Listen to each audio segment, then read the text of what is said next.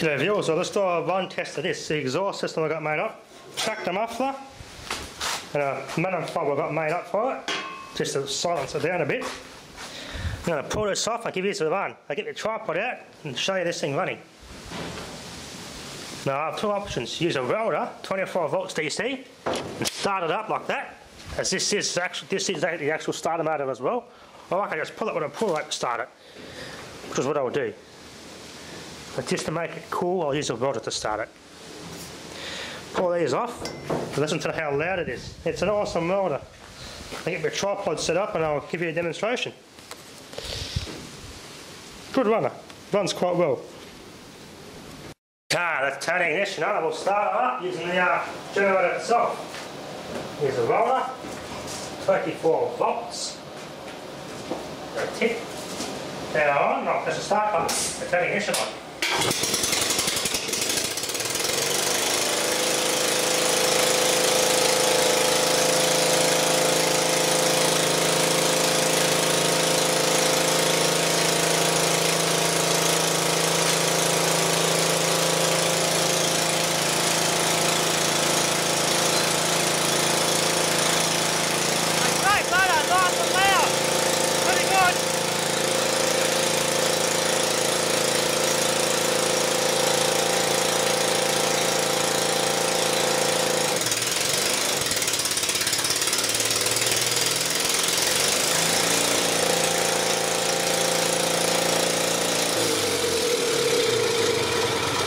Oh yeah, I just realised the fuel tank being put back on has not been bolted down.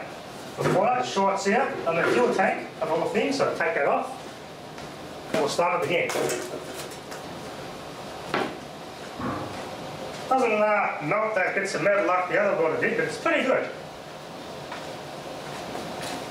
The 240 volt generator works, so I'll demonstrate that later.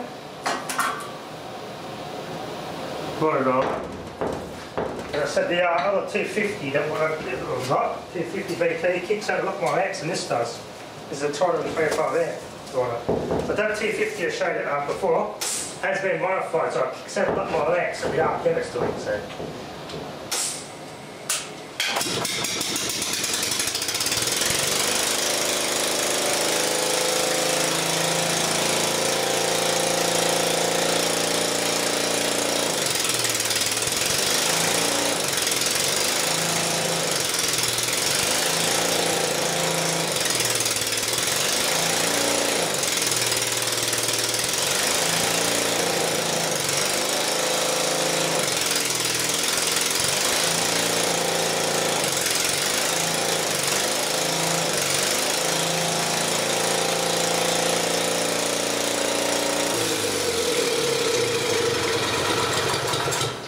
Just being silly with it, melting the metal, making molten steel.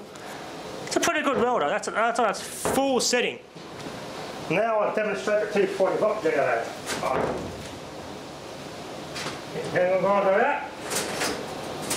Actually, I'll cut the chop saw and the cord too short. Reach there, so I'll get the good running right there. This thing barely feels any power blocking it down.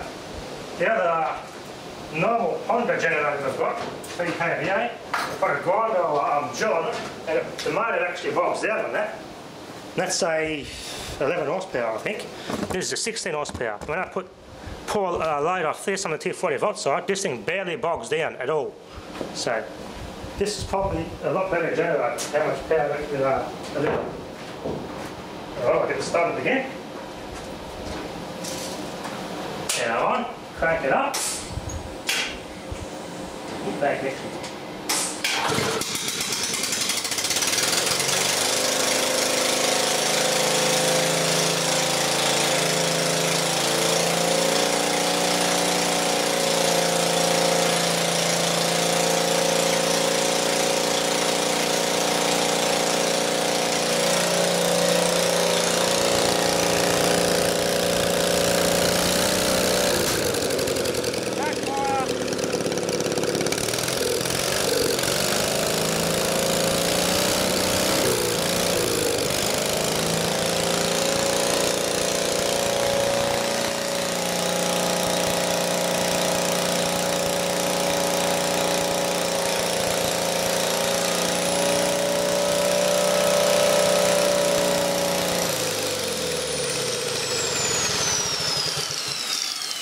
I can adjust the little rheostat there. Turning this thing up flat out, when the engine's doing that RPM, I get 350 volts. So I can overvolt these things and get a bit of extra grinding power out of them. But the good little machine. See, when a stick, I was able to melt that like that. And also with the that bit of metal alone and that two struck together, I was able to melt them completely apart using this other linking, as I said earlier. As I said, that one there has been modified. I only got one tap, one current setting on it, and that's revved stupidly too fast. That's why it kicks out a lot more current than what this can. Still been, it runs quite well. Power put on a pad, lubricated it. That was on flat out, 230. Yeah, I've got to get another faceplate for it. Pretty good runner, happy with it. Runs quite well. I'm also chasing up a new camshaft, piston and conrod for this other engine, and an oil pickup tube for the sump. So if I can get those parts, I'm going to get this other own end rebuilt and repair it. It's got some lots of condensation damage or surface rust in that bore, but I'm going to hone all that out. I'm going to free up that valve, pull the lifters out and get that broken camshaft out and rebuild this other own end, because it's actually worth doing. It's not actually not scrap, so it'll be a good project. Just still currently chasing up the parts of that.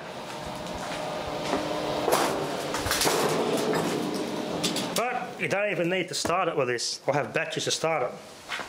I could just use a pull rod and just off she goes. So you don't always need to flash the coils. Great runner. Just in the process of getting some new fuel hose and rerouting the fuel back up in the tank here. Anyway, she's a good runner. Happy with it. A white stem on that exhaust valve there. Now this had as much surface thrust as what's in this bore. I cleaned it and polished it and polished it and polished it and polished it all by hand with some sandpaper, and it came up okay. I made sure it was pretty smooth. I'm surprised it's not chopping the rings out, so I'm going to probably pull that head off again and give it a good hone, just to get some extra smoothness out of it. It's not using any oil, but to maximise its lifespan, so to speak, and not do any damage to it, I want to hone that cylinder out properly. Get the maximum longevity out of this engine as I can, because it's actually a Cummins engine, this. And it's a brand was owned by Cummins, now they're called Cummins Power Generation. Put fresh oil on it. It's just a great runner. Quite happy with it. Good little welder. Anyway, that'll be enough for now. Thanks for watching.